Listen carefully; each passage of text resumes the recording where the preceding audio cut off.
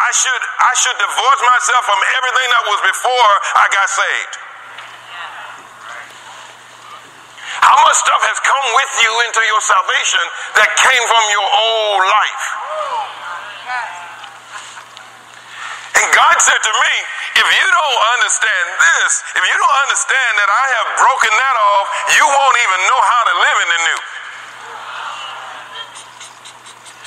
So in between my present state right now, which now I've created past today, God says this same mercy still applied to the past, even once it comes past the cross.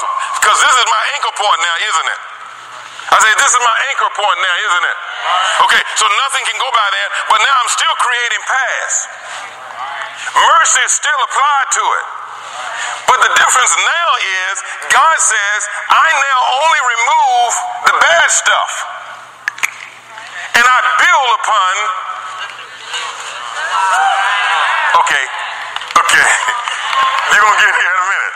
I now build upon the good stuff so that when you go through the thing and you have the victory, I use the victory because now I can now use that for your advancement. But everything you say I repent of and God I'm sorry for, he said I'll still remove that, which makes the enemy go crazy to say it ain't fair that they can get free just because they repented, but God removes the stuff out that ain't good and keep the stuff that is. Because now I'm moving from faith to faith. Could you go with me for a moment to Ephesians? Ephesians 2. I got so much to show you. Glory to God. Real quick. I got to preach fast in a hurry, but Ephesians 2. Everybody know these scriptures. These are not new scriptures. But where we going is going to help you. Amen? Come on, watch this. It says, and you has he quickened who were dead in trespasses and in sins, wherein in time past you walked according to the course of this world. Look at that. In time what? In time past you walked according to the course of this world, according to the prince of the power of the air, the spirit that now presently work in the children of disobedience, among whom we all had, past tense, our conversation in time past, in the lust of the flesh, fulfilling the desires of the flesh and of the mind, and were by nature what?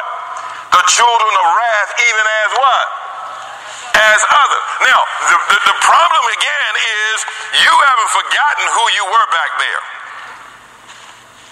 And in your conscience, your subconscious produces for you what's in you.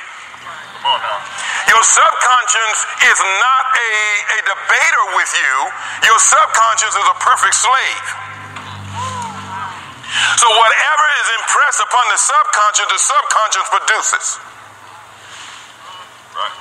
So everything that you know as a habit, you don't have to rework it out and figure it out again. Right. Because your subconscious does that. Matter of fact, we're breathing right now because our subconscious keeps us alive. Our heartbeat, all that, our brain function is not because I'm thinking about it. Hallelujah. Matter of fact, the day you start thinking about how your heart is beating, that's not a good day. When you close your chest and try to think about your heartbeat, that's not a good day. Hello, come on, hello. You just want that thing to work automatically, amen? Come on, your dreams at night has to do with your subconscious and all of that. This is your subconscious mind. The subconscious mind is different than the conscious mind. Hello, so I'm focused on something in the conscious mind that now imprints upon the subconscious mind, which is why I cannot be imprinting things into my consciousness that's going to affect me for the rest of my life. Right. But your whole life is consisting of what? A subconscious relation. You now flowing based on what you did in your childhood. You know how to ride a bicycle based on not because you learned yesterday. Right. Anybody helping me? Yeah. Come on. My daughters and them, they just went skating and they hadn't been skating for a while, but they went skating. Okay? And I told them, I said, I need to go skating. They said, no, Dad, no, yeah. I said, come on, girl. Hey, I still got it now. Don't be trying me. Don't try our brother now. Don't be trying a brother. Brother know what to do now. Don't be trying a brother. Coming around the curve. He said, I ain't playing with you. Where all that come from? That's the subconscious. I learned how to skate when I was a child. I don't have to learn how to skate again. Once you know, you know. Come on. Once you know how to sin,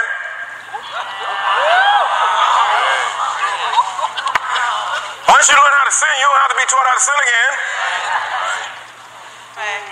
Now it's a part of the subconscious. Habit is subconscious. Right. But that cross came to break it. And that's why the next verse is so important in that passage.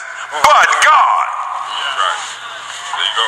who is rich in mercy for his great love wherein he loved us. Come on, read. Even when we were what? Were dead in what? Trespasses of sin had done what? Come on, somebody help me.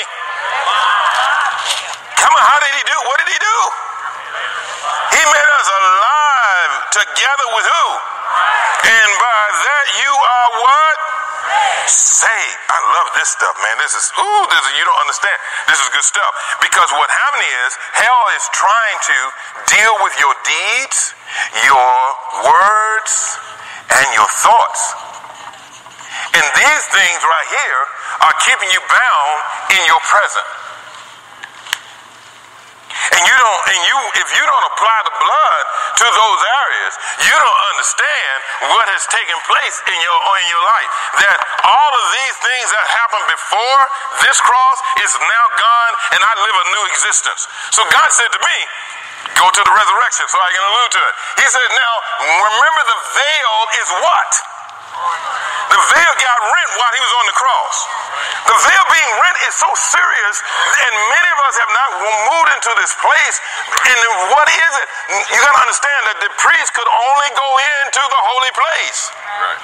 Only the high priest could now go behind the veil once a year for the remission of sins, so that the whole nation is clean. So while it is rent by God, because it's rent where? From top to the bottom. It's not coming. Man didn't do it. God did it. And so the Bible says in Hebrews chapter 9 that while the veil remaineth, the Holy Ghost was signifying that the way into the holiest was not yet made manifest.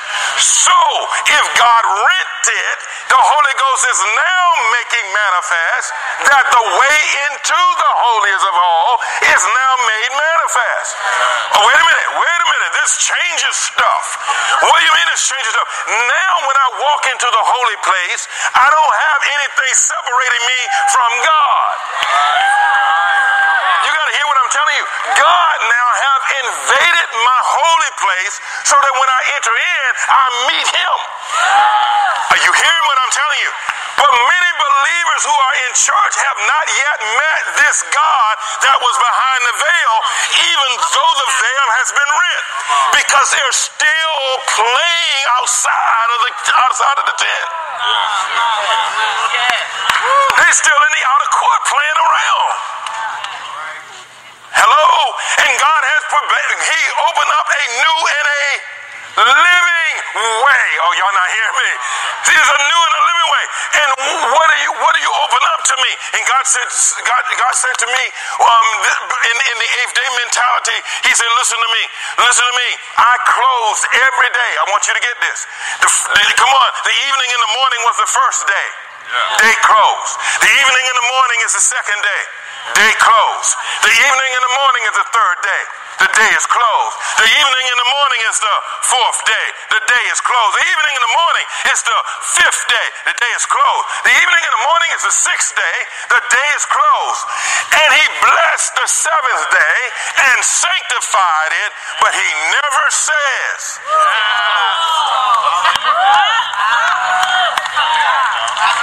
Y'all with me?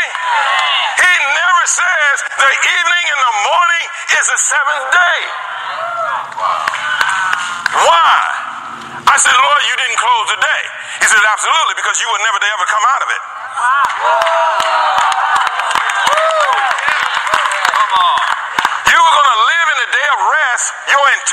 existence. You're going to have a Sabbath rest in me your entire existence. Are y'all with me? I'm trying to get you with me. If you can get here today, something will happen in the room. I'm telling you, you were going to live in that, but Genesis chapter 3 happened. When Genesis chapter 3 happened, the day that was the day of rest is now contaminated with sin. Right. So God says, I got to close it. Y'all with me? I got to close it. I said, okay, God, when did you close it? He says, you know when I closed it.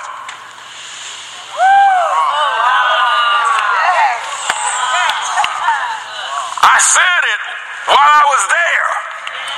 It is.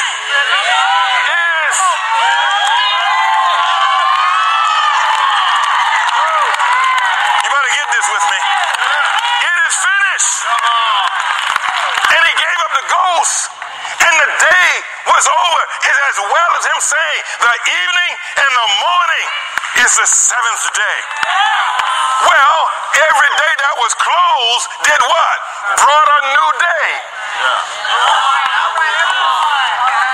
And I know for years we've been using this to mean Monday, Tuesday, Wednesday, Thursday, Friday in the church, but it doesn't mean that. Psalms 118 and 24 say this is the day that the Lord has made. I will rejoice and I will be glad. Where?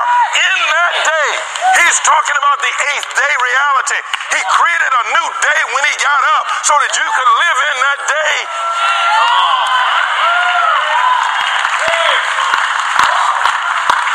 So that everything that happens here is grace-filled. Come on, y'all with me? So in essence, ladies and gentlemen, you are on the earth.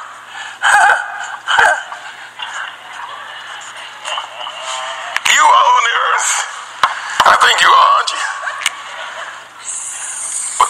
But what's happening is, there's another one.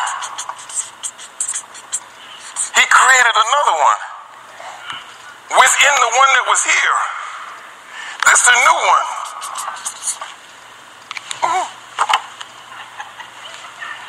And you know what you say? Let me give you a scripture for that. You said, I'm in the world. Come on, Bishop. I'm going to be in the world and not of the world.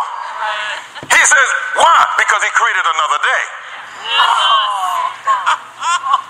So, come here, man of God, for a second. So if we are talking to one another and you have not accepted the Lord, you're still living in that seventh day, talking to somebody that's living in the eighth day, in the same space. And there's nothing about his day that I need or want. I need to bring him to my day by bringing him out of his day into my day so that he can meet the Lord that created the day. Oh, you hear me? Are you with me? It is nothing but, and in this day is nothing but blessing. Could you go to Galatians with me? Galatians chapter 4. Galatians chapter, anybody getting this? Anybody getting what I'm talking about?